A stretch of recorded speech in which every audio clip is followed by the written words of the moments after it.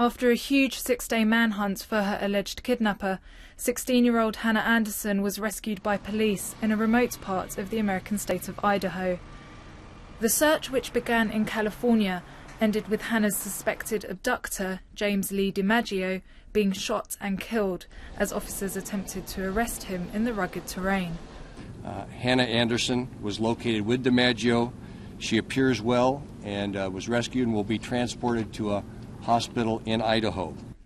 DiMaggio's alleged crime spree began last Sunday. He's suspected of killing Hannah's mother, 44-year-old Christina Anderson, and her 8-year-old brother Ethan, whose bodies were found last week in the suspect's burning house in San Diego. The 40-year-old was friends with Hannah's mother, and investigators believe he had an unusual infatuation with the teenager.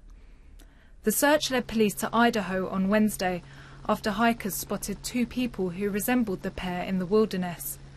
DiMaggio's car was then discovered nearby 2 days later, which led to 200 specially trained officers searching the area and resulted in the eventual rescue of the teenager.